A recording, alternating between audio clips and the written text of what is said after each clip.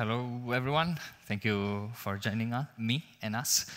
So today I'm here to talk to you about what's next for Cow and entering the era of Composable Cow. And I'm Alex Vinas, the product marketing manager at CowSwap. And I've broken down the talk into three topics: a brief history of how CowSwap came to be, what has the Cow's journey been up to today, and then finishing up with the era of Composable Cow. So first, let's start with a bit of a brief history. It all started with the famous formula X times Y equals K, which actually not a lot of people know, but it was coined by a Gnosis ex-employee back in 2017. And the reason for this was that Gnosis back then was working on prediction markets, and it needed a way to actually trade the outcomes of the prediction markets. So it needed to find a mechanism to trade these outcomes in which also you're not going to have a lot of market makers provide liquidity, right? Because if it's a major kind of event, then maybe market makers will provide the liquidity. But if it's the prediction market of will Alex screw his DappCon presentation, yes or no, then you're not going to have a lot of market makers interested. But the issue is that back then, Gnosis already saw that this type of mechanism had a big problem, right? And even after some discussion, also Vitalik realized that the mechanism had a big flaw. And the flaw was that it was vulnerable to MEV, or more precisely, to front running. And this was extremely bad because in the case of a prediction market, if you are at the will of someone who can order the transactions at their own will, it means that also the system is extremely manipulable, right? Like, no matter what you call off-chain, if someone can alter the order at their own will, the outcomes can completely be different. So back then already, Gnosis decided to stay away from this sort of mechanism and try a new mechanism. And even though it's taking a bit of a long time to play out well, I think it was the right decision, and now time has demonstrated that indeed it was. And what was this new mechanism that Gnosis decided to focus on? And you guessed it, it was auctions. And it was auctions because auctions are important in the case of blockchains because there are several points to take into consideration. The first one is that blockchains aren't continuous, so trading on a continuous system doesn't make sense where all the transactions are happening atomically. And this notion of first come, first serve can't really be fair, as it ultimately leads to simply, like in TradFi, an arms race to kind of be the first one to trade and then screw retail along the way and giving them a bad price. The idea of focusing on auctions was that auctions were also great at handling like the multiple tokens that they were going to appear throughout time in Ethereum, because Ethereum has lowered the barrier of creating tokens, right? With the ERC20 standard, it's super cheap and super easy for anyone to create a single token. So this is why also auctions are great for handling multiple tokens at the same time. And lastly, because auctions can add guarantees that play well for the trader, right? Instead of saying, I want to sell this for $100, you go to say, like, hey, I'm willing to sell this. What is the best price that you can actually give me? But throughout the time, Gnosis tried different versions, and along the way, it also learned different lessons. Back then, in 2017 to 2019, Gnosis launched this exchange protocol, which is called DutchX, which was a trading mechanism focused on Dutch auctions. And the idea for this exchange was to help projects that were launching ICOs to actually not suffer from running and offer their users kind of like a fair price of entering in a way of like a normal Dutch auctions. You start at a high price and then decrease the price until the end. But even back then, Gnosis already saw that kind of Dutch auctions weren't the solutions because they're single kind of side tokens, and you can't deal with the liquidity fragmentation that Ethereum suffers, or you can't deal with multiple amount of tokens at the same time. Then in 2019, they also worked on a project called Diffusion, which was a zero-knowledge project focused on Plasma. But I guess the friendly ghost kind of faded very quickly, and the project never saw the light into production. And then in 2019 through 2020, DeFi Summer arrived, and Gnosis Protocol version 1 was launched. And Gnosis Protocol was a batch auction exchange mechanism with a batch settling time of 5 minutes. It had its own solvers that competed to kind of give the best price for the users. And it also had its own set of liquidity pools. Additionally, also, it had concentrated liquidity before Bankless Shieldboy said it was cool. But the problem is that back then, there was a lot of kind of liquidity mercenary competition. There was a lot of opportunities for yield chasing. So kind of it was hard to bootstrap the network effect of Gnosis protocol as the liquidity pools weren't big enough to kind of showcase the price improvements of auctions. Then on 2021, Gnosis also launched Gnosis Auction, which was a batch auction mechanism for similar to ICOs, but now they were called IDOs, which were initial decentralized offerings. And the idea was to give uniform clearing prices and MEV protections for those projects that wanted to launch a new token, but weren't really conscious of what was the fair price for their token to launch. And then on 2021, we launched Cow Protocol, which was actually launched as Gnosis Protocol V2, which was a similar concept than Gnosis Protocol, but instead of relying on its own set of liquidity pools, it kind of was a layer on top of all the AMMs and aggregators, so that instead of being self-dependent, it could actually tap on these liquidity pools on top of giving these additional benefits of batching, such as coincidence of ones, or even more just efficient batching of transactions overall. But most importantly, it also had a big moo sound when you trade, which I think is what a lot of people like. And what has been the Cow journey up until today, right? So we built CowSwap for thinking mainly for all the type of users, but if you kind of like are to group them into three, right? The first one was retail or the normal user, because the idea of CowSwap was to use this delegate model execution so that instead of having the user navigate the dark forest, it would be these solvers that kind of do all the execution on their behalf. So this would help users not suffer from MEV, but also kind of not have to worry if they're up to date on what is the best liquidity pool where I can trade. The second one is smart contract accounts, or in general, smart contracts, because the problem back then was that when you traded with a multisig, all the aggregators or DEX forced you to commit to an execution path. And this was cumbersome because by the time that you actually had all the signatures, probably the price was already outdated and the transaction would fail often, which means that you executed a transaction that led you to nothing. But not only that, if you were somewhat fast and could sign the transaction with enough time that the actual trade would hit the chain, the problem that we saw is that most of the time, the path that you kind of already committed was outdated. That when your transaction hit the chain, there was already another better path for your trade. And lastly, for DAOs, there wasn't a really trustless way for DAOs to actually trade.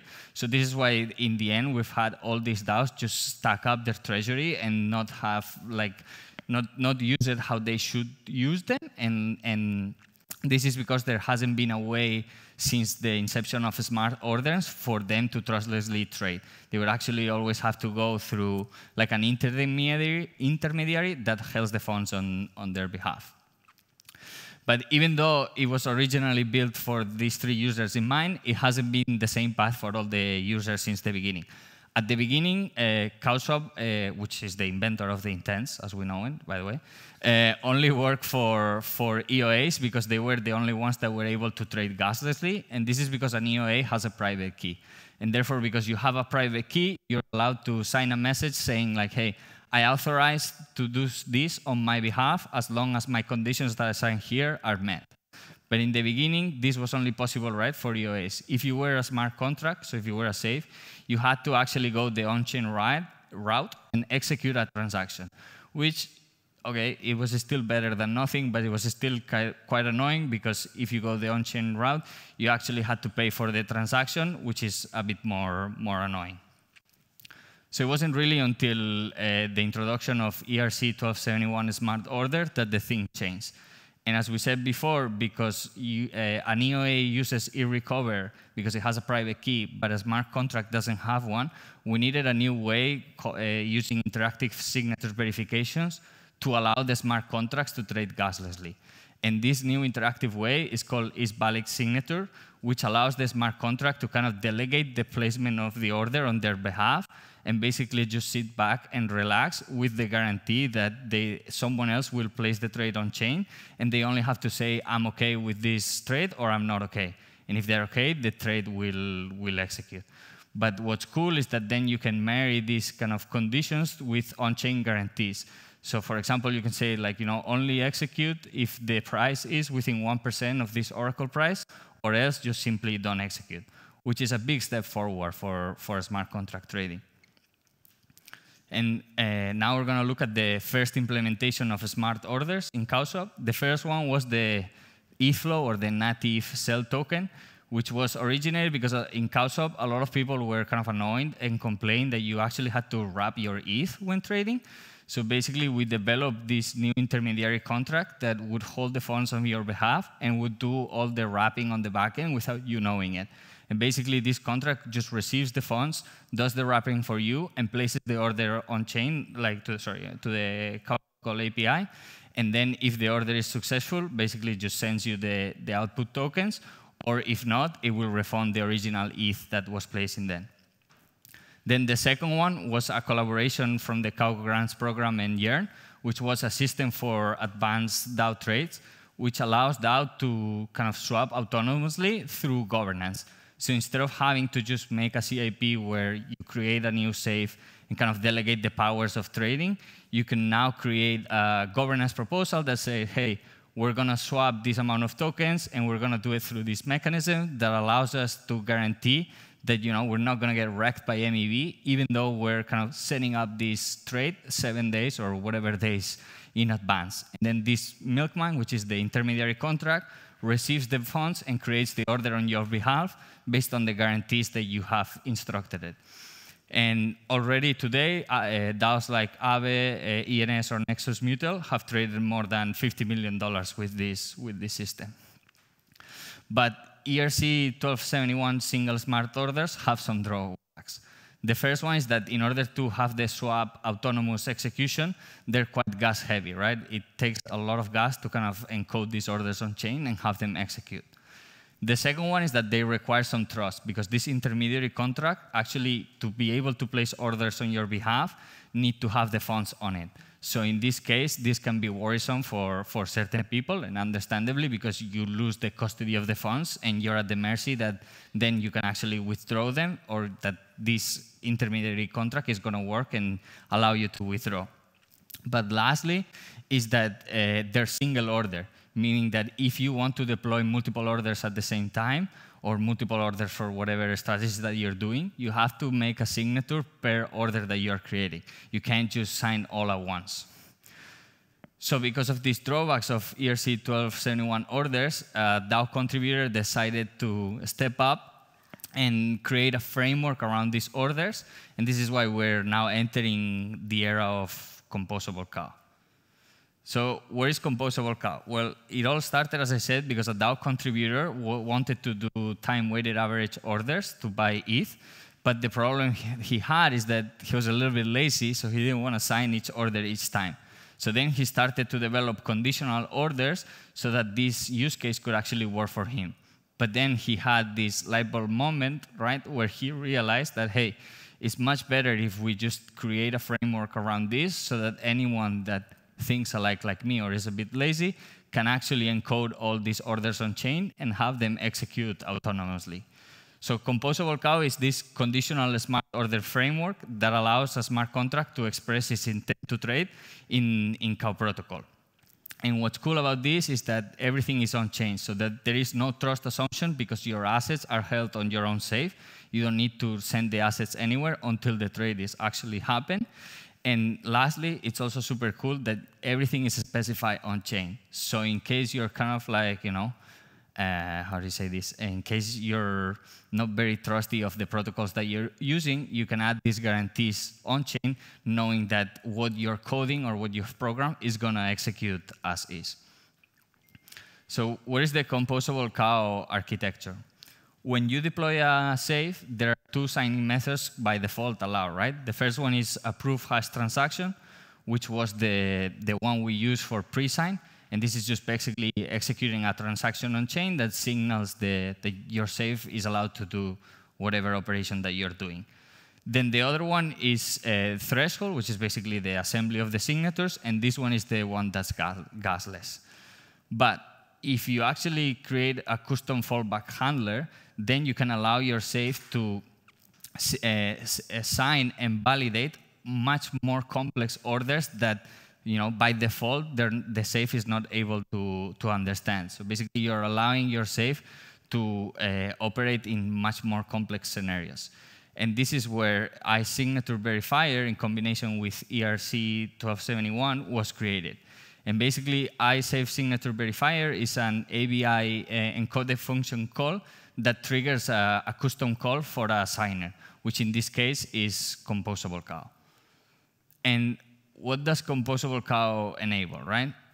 So another cool thing is that instead of being single order, which was the normal ERC 1271, Composable Cow allows you to execute unlimited smart orders in parallel, right?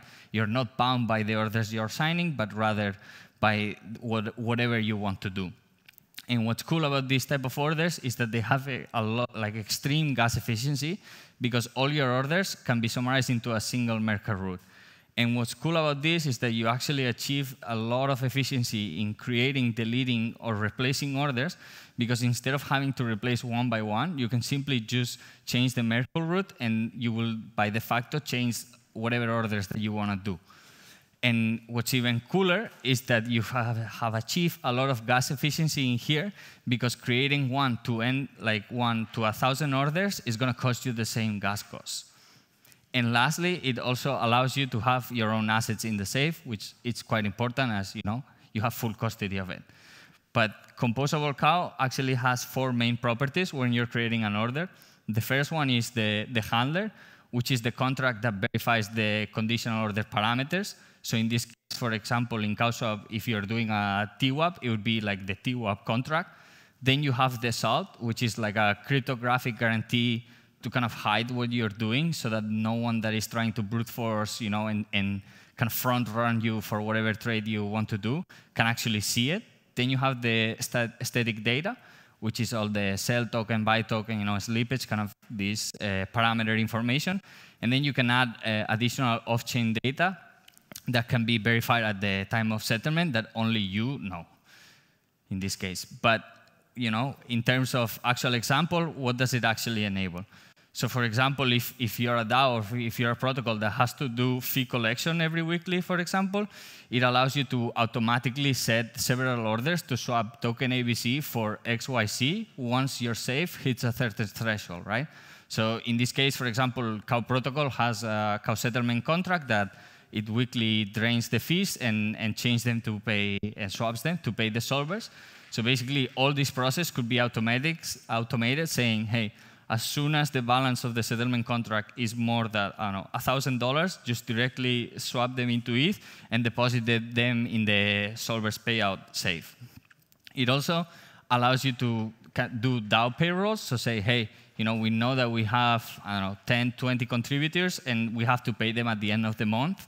So instead of having to do this recurring swap each month, you can actually just set up the order saying, hey, on this month, swap this amount for ETH for USDC, and send the tokens to all these contributors. And here is the cool part of the Merkle root, that say one contributor throughout the month kind of disappears and you don't want to pay them. Well, instead of having to redeploy like one by one the orders, what you do is just simply update the Merkle root. It also allows for good after time orders, which is trade on September 30th, and not only until then, you're allowed to trade. As I mentioned, it allows to create the TWAP orders, which is time-weighted average price, by just breaking the order into n times the good after times. So when you're breaking the order into, 5 parts of 1 hour, you're basically creating 5 good after time orders. It allows you to create private conditional orders, and in this example, the cool part is a stop loss. So basically, only you know when your trade is going to when your trade is going to hit the on-chain, so you can keep it quite confidential, your trading strategy. It also allows for wait for cows, basically just signaling to the protocol that, hey, I don't want you to route this to a liquidity pool or whatever. I only want to trade when I'm doing this peer-to-peer with another user. And it also allows to place all these orders that we mentioned above simultaneously at the same time. But most importantly, it really allows you to do whatever you can imagine and you can code. And so concluding, what does Composable Cow enable, right? Composable Cow allows your safe to turn into your autonomous bottler for placing orders, but most importantly, this bottler can actually place simultaneously conditional orders and trustlessly because you own the assets and you can add your on-chain guarantees. And if you're interested in integrating, reach out to bd@cow.fi. And if you're interested in building and want to get a grant, reach out to grants@cow.fi. And thank you.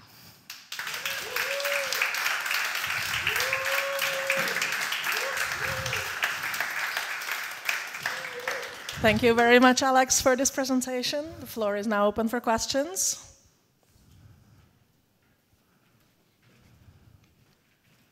Easy questions, please. Yeah, so there's the trigger and there's the action, right? In the trigger, you need to define what's the condition to do the action. Yes. So can you really do anything? For example, I would like to withdraw my funds from Curve if this something on-chain happens. Yeah, so that on top, when we actually launch Cow Hooks, you can actually combine it so that then this action, because Composable Cow is specific to the swapping aspect of things, but then enabled with Cow Hooks, you can actually combine it with what you're saying, like kind of withdraw from this LP position and then actually send the withdrawal result to swap, I don't know, on this day, you know, for these tokens. And the logic is based on smart contract or a message that you need to sign? No, on the smart contract. On the call data, if not mistaken. Thanks. Any other questions?